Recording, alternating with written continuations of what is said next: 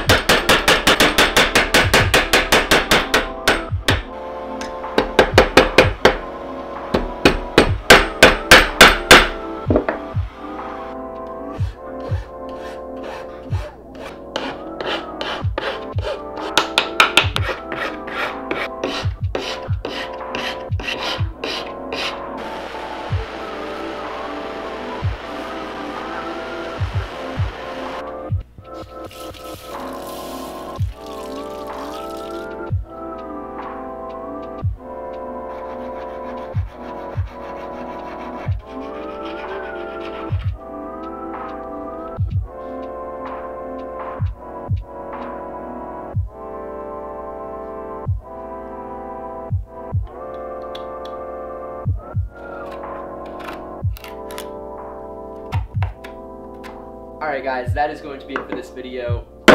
I hope that you enjoyed it. If you guys are new, please subscribe. If you already subscribed, please share this video with a friend. And as always, if you enjoyed the video, give it a big old thumbs up. We'll see you guys on Friday.